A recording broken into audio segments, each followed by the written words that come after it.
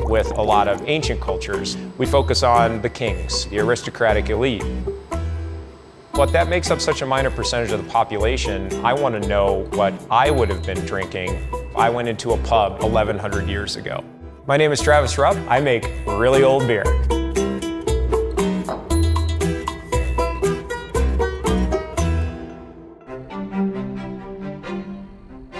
Travis isn't your everyday brewmaster. He and his team have put a spin on craft beer by taking a look back in time to brew ancient beers.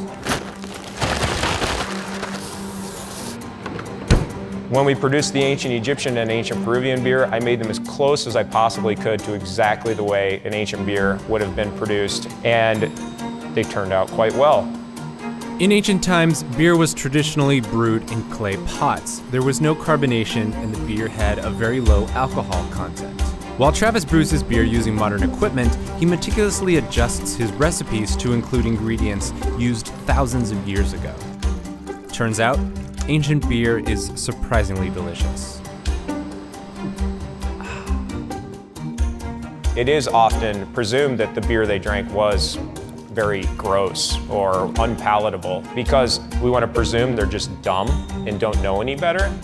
The ancient Egyptian beer, it's one of my favorite beers to drink at the end of a long day of work. One of the biggest challenges really in doing beer archaeology is really defining these recipes. And brewing ancient beer on a modern system is very, very challenging. Ancient beer has some unusual ingredients, such as baking yeast, juniper berries, and mugwort. It's constantly thinking outside of the box. How do I bring in all of these elements and ingredients, but how do I still mimic the steps? In order to prepare for his next brew, Travis spends 3 to 4 months researching ancient civilizations. The beer I'm working on right now is a Viking beer.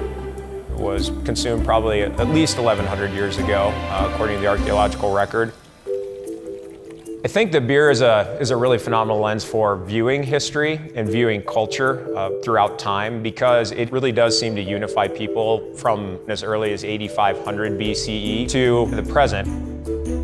The modern consumer, they can come experience what it was that ancient people may have been drinking and then realize that, wow, they're not all that different than we are. And that's what's so fascinating to me, to watch that fluidity from one culture to the next.